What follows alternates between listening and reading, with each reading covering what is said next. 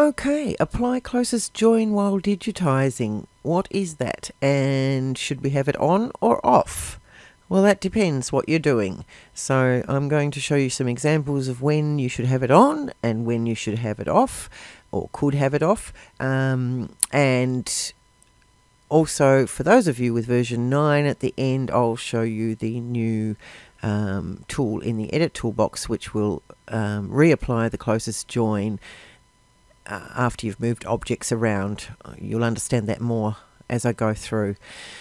But for people with all versions, the apply closest join while digitizing option is on by default, and it's in the general tab of your options dialog box. The option dialog box is accessed by left clicking on the hammer and spanner icon up here in the middle of the top menu. You can also access it by right clicking on the hoop or the grid, and this options dialog will open, but of course it will open under the grid or the hoop, and you have to go to the general tab to find the apply closest join option. So it's under other right at the bottom there. So I'm going to leave it on for the moment to show you what it does. So we'll go OK, and we'll create an object, closed object. Oh, I've got snap to grid on. In version 9, snap to grid continues to work whether the grid is showing or not, which can be useful, but right now it's very distracting. So I'm going to right click on the grid, and I can't turn it off because it's grayed out because the grid is not showing. So I'll show the design grid, turn off the snap to grid, and then deselect the show design. Oh, I can't turn that show the design grid off again. And go OK. So now I haven't got that crosshair following my cursor around. Good. So I've got my closed object. I'm going to choose the fill, standard step fill, and I'm just going to, I'm zoomed right in, so I'm just going to go back to 100% so that I have some sort of scale to work to here, so I don't make a huge big object. And enter. So there is my object. Now, if I go out of true view, so I can hit T on my keyboard, or I can click on this show artistic view icon at the top here, I can see that I have a start here and an end here. It's the first object, so it's got no other object to refer to apply the closest join, because it's got no other object to join to. It's on its own. Now, the reason I've got my green circle here and my cross down here is because I have actually been playing around with the start and end. So auto start and end up here under design will allow you to move the green circle and the white cross to the first stitch of the design and the last stitch of the design. I do that sometimes just so that I can see what's going on, but default is at the center, so you will have, if you haven't changed it, you will have this green circle and white cross in the middle here, and you'll have a jump stitch going to the start and a jump stitch coming back from the end to the middle. But I'm going to leave them there for the moment just so we can see what's going on here. So I'll go OK. If we look very closely as well, there's another little tiny black circle in there, and if I go here, you might not be able to see, but there is somewhere in there, there's a little black triangle, and that's because I've got the show connectors activated, so it's showing the start of the object and the end of the object with those. Another way of seeing the start and end is to go to the reshape tool, and we've got a green diamond where it starts and a red cross where it ends. So that's your first object, and then you go on to digitize another object, and as I said, we've got I'll click off that. We've got our closed object. We've got apply closest join activated. So I'm going to create another object over here. Enter. And I'm not sure if this happens in all versions, but in version 9, the end of this one has jumped as close as possible to the next object, and the start of the next object is the closest point to that. So it's basically created connectors at the closest point. If you go back through the versions, this end point of this first object may not jump. I can't remember, to be honest. And you may still have to come from this end point, but it will find the closest point on this object. Nevertheless, the main thing is that it will have a closest join between the two objects. So no matter where you click first, the start point will be here at the closest distance from the previous object. So if we go to reshape, if we select that object and go to reshape, it's really obvious that it's starting here and it's ending over here for whatever reason. It doesn't know where the next object is. Now this happens even if you change colors. So if I select this and click off and I change to a red, this one's ended here. If I make another object here, closed object, enter, it's going to jump from that end of that one to the nearest point on this one and continue through. And this time we've got a red jump stitch because it's going to a new color.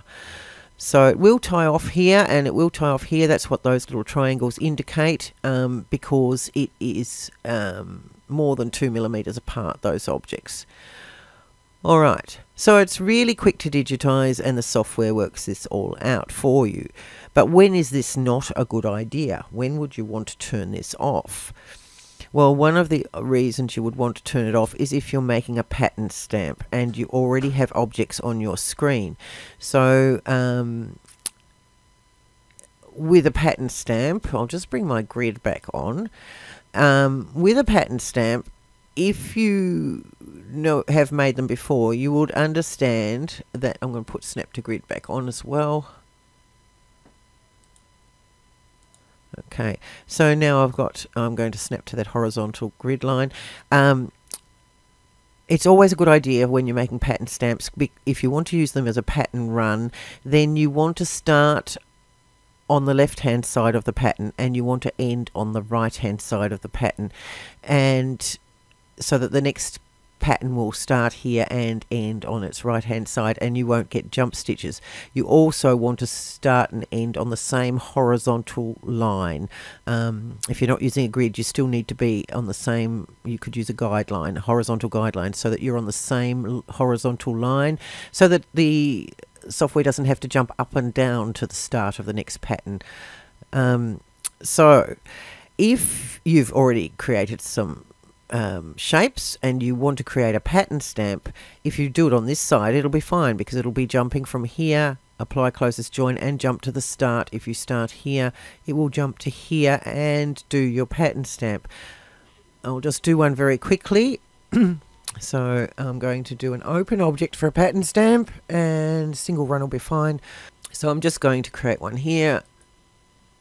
So I've started on this far left. I'm using the grid, snap to grid, to make it accurate quickly.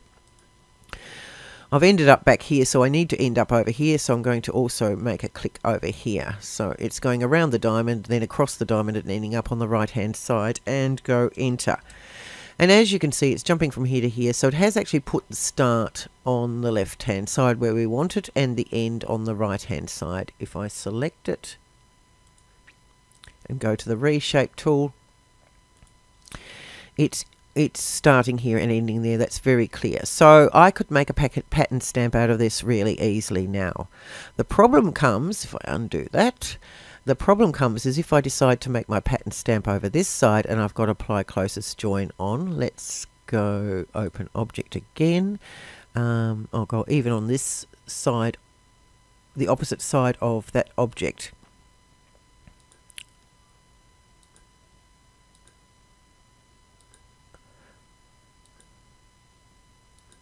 And enter. It's actually starting on this side of the pattern instead of the other side, so I can't make that into a pattern stamp unless I move the start and end points manually. So if I select that, go to the reshape tool, I can move my start and end points manually before I make a pattern stamp, but you've got to remember to do it. So you can either do that, move them manually and remember to do it, or you can, before you digitize any pattern stamps, then you can turn off your apply closest join and it won't be a problem. So if I undo that, so that's gone, and I go into my options and turn off, under general, turn off apply closest join and go OK. Now if I do my open object and create my pattern stamp,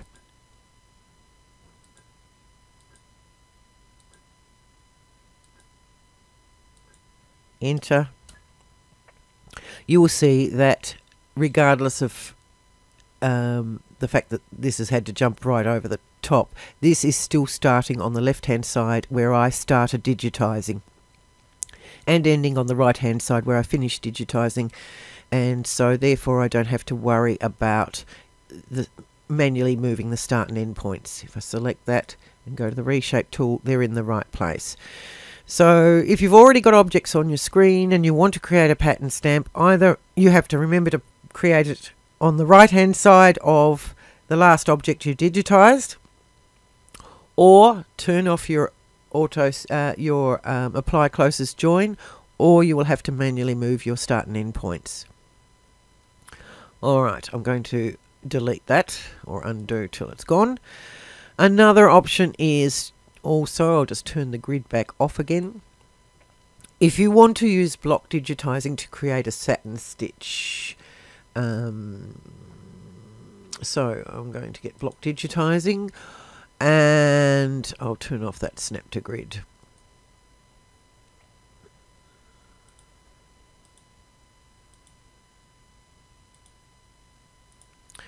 Okay, so let's put the apply closest join back on to see what happens first.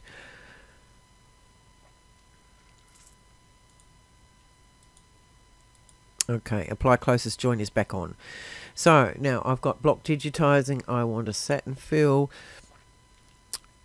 and the reason I'm doing this is because I want to actually create a fringe. So I'm going to be cutting the bobbin thread eventually, and so you will see what's underneath the satin stitch. So we're going to turn off the underlay as well while we're at it, because I don't want to underlay. Okay, so I'm going to start my block digitizing. Now I want a satin fill, and I'm going to start here. Just make a slight curve and enter. Alright, so because this is the closest join from here to here, the satin is actually starting at this end, and there's no travel stitches that will show underneath when I turn this into a fringe, and it's ending over there. So, but if I undo that and create it on this side,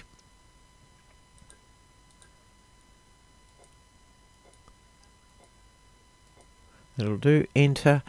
It's actually doing the closest join here, and I've got a travel stitch here.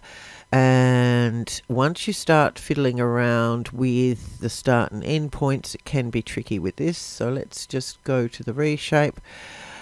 You can see it starts and ends both on the same side. So I'm going to start it over here. It's jumped all the way over there, and I have lost that travel. So again, you can manually move it if you need to. But I didn't want any travel stitches under there, and if I move it just a little bit further out, I have got a few tie-in stitches there, but that's only on the second one. They should blend in this close to the top of the fringe anyway. So again, I could have turned off my auto start, apply closest join, and that wouldn't have been an issue. So it just means you have to think all the time. Now, if you have got your apply closest join turned off and you create another object, so let's click off. So let's create another closed object, and I'll make sure I've got apply closest join turned off. Okay, so now I'm going to create another object down here, enter. You can see no stitches generated.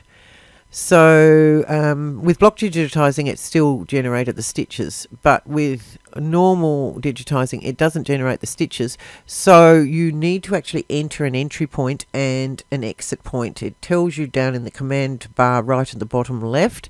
So if I want it to enter here, I can click there and then make another click at the opposite side, and it will set the start and end points. So it can slow your digitizing down to have the apply closest join turned off permanently. And you know, you wonder sometimes if you forget why you're not getting any stitches, and you start to panic, because if you don't look down at that entry and exit point, you can forget you've got it turned off. So there are a couple of options for you anyway of when to do it. Now, the reason I showed you this block digitizing, I have actually used that in my upcoming Zoom meeting, which even if you're watching this video at a later date, you can still access and watch the recording, where I am actually covering all sorts of I'm covering making fringes and making a freestanding tassel. So I'll put a link to that Zoom meeting access on my website down below if you're interested in doing that at any time. As I said, you can either attend the meeting live or you can get access to the recording afterwards. Okay, now for those of you with version 9, well, first of all, I'll show you what happens if you start to move objects around. So I'm going to select a few and delete them. So I'll delete that. I'll delete that. And I'll just have these 3 objects. So say you digitize these 3 objects. Let's put the apply closest join back on. Make sure that's back on. Okay, so you've digitized these 3 objects, and all of a sudden you decide you want to move this one over here. Now, nothing happened about where that join was. Once it's set, when you've created an object and you start moving objects around, it won't reapply new start and end points when you move the object. So you can get jump stitches all over the place because you've moved objects around. And this happens quite often because you'll create some objects and then you'll decide, that object looks better over here, or you might want to change the order of stitching of certain objects. So you start to, well, that's made it better, but you start to get crossing jump stitches and it becomes complicated, particularly if you've got lots of objects of the same colour. So if this one was blue as well, and you changed even the stitch order, so at the moment this one's stitching last. If I make it stitch second, so I'll move it up 1 object, that actually has improved the, so I'll move it up another object, it's actually improved it. Oh, that's not too bad either, so maybe last was better as an example. But if you've got lots of objects all of the same colour and then you want to later go on and path between them, you'll have jump stitches all over the place, you won't know where you're going. So you then have to put things in the right stitch order and then set all your start and end points after that. But in version 9 we have a new tool which has simplified that to some extent, so it's a great new tool. So obviously put your things in your objects in the correct stitch order before you do this, but then select all the objects and go to the edit toolbox, and if you come down past branching you'll find apply closest join. That will reapply the closest join once you've got all your objects in the right order. So we'll click on that, and as you can see those crossed jump stitches no longer exist. So now if you have objects over the top here that you can path under, you can add paths easily because you're going to go from the closest path, and you can see quickly find which jump stitch goes where rather than having to try and follow crossed over jump stitches. So if you don't know what pathing is, I have a video about that as well on YouTube here that you can watch, so I will put a link to that as well. So I hope you now understand all about applying closest join. So if you haven't got version 9 with this wonderful tool, as I said, you will have to manually go in and reset your start and end points if you move your objects around on the screen, or if you change the stitch order, you're going to have jump stitches in weird places. And the aim of good digitizing is to clean up all of that so that your stitch out is nice and clean, and where possible path between your objects so that you don't have unnecessary tie-ins and tie-outs. So I hope that's been helpful, and I'll see you in the next video.